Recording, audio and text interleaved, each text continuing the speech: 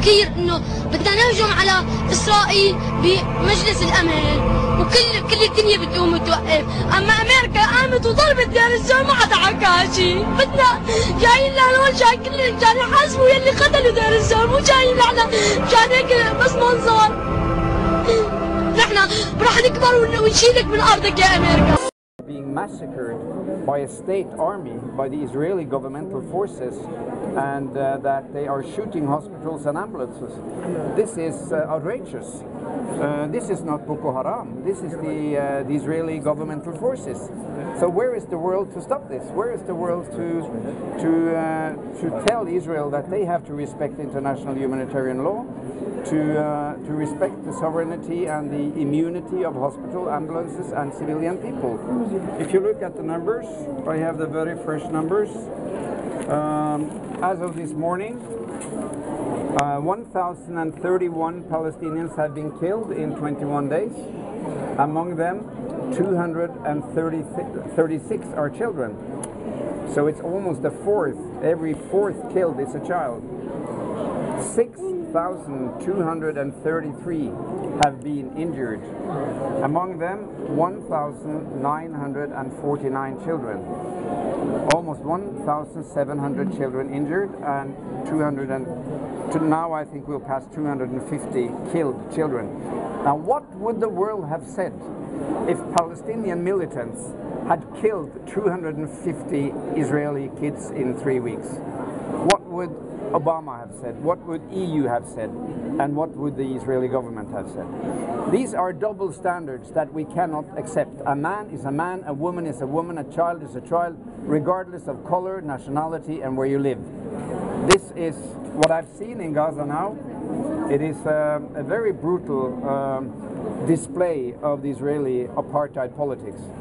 They don't really consider the Palestinians as their equals. And if the answer is that they can kill as many Palestinians as they like without the world protesting, then it's up to us, ordinary people, to organize political actions to stop that. We want human rights for all.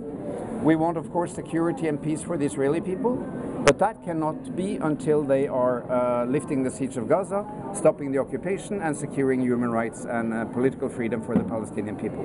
Okay, this is fantastic, Dr. Metz. We are so glad having you here, and bear in mind that you are not here on your own, because you are here with all these hundreds of Palestinians that will be supporting you while you're being in the European Parliament in defending this country that is being oppressed at this moment. Thank you very much for being here. Shukran jazeelan. Shukran jazeelan.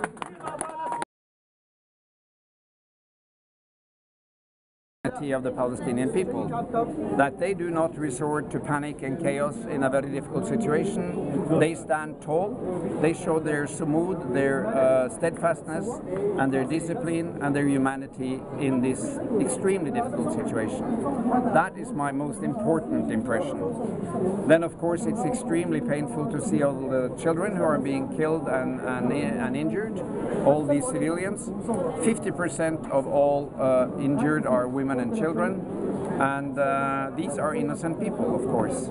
Even Israel admits that they have about 70% civilian casualties, they say, according to UN.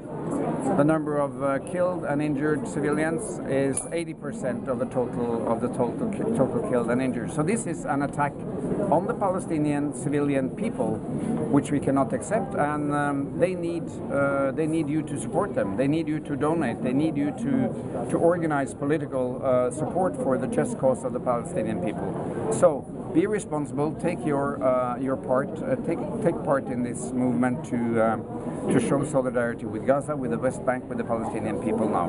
It is our moral and political obligation, actually. And did they see what we do in Europe? They see this, for example, the demonstration? Yeah, they see it on television, but most of all, they see the Israeli F-16 and the Zananis and the drones and the bombs and the blood, the Palestinian blood running in the streets, running in the playgrounds, in the homes, in the schools, in the hospitals. They have actually bombed and attacked so far 28 medical facilities. Okay. They have partially destroyed 12 hospitals, 3 of them so much that they had to be closed.